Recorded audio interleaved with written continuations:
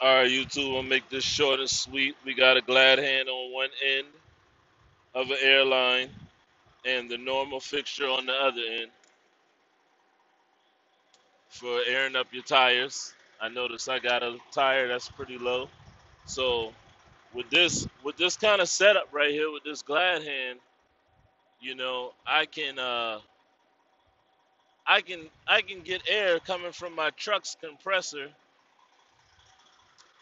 to air my tire. So basically, you want you know your red line coming from the back of your tractor going to your trailer would be hooked right here, theoretically,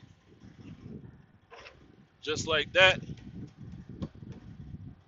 I got old equipment now. I'm an owner operator, so y'all don't judge me. But you would take this line off and you would join these two together. You would join these two together. So that's what I'm gonna do right now. Y'all bear with me.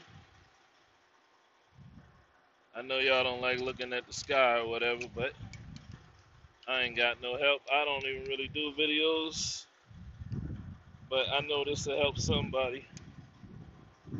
So I got them joined together. And I forgot to mention, my bad. The most important part, guys, you have to have your trailer brake set, or else you're gonna get air coming all out of your line. So I'm gonna go up in the tractor and we're gonna hit the red line, the red button. Make sure your tractor brakes are set. Okay? Okay? We're gonna come back. Now that air is coming from here all the way through here to my nozzle. Guess what, guys? We're gonna hook up on this tire.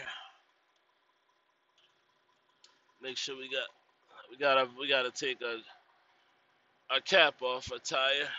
Sit her right there. We don't lose her. Then we're gonna hook up. That's pretty much it, guys. And it's just that simple. Look at that there. That's beautiful.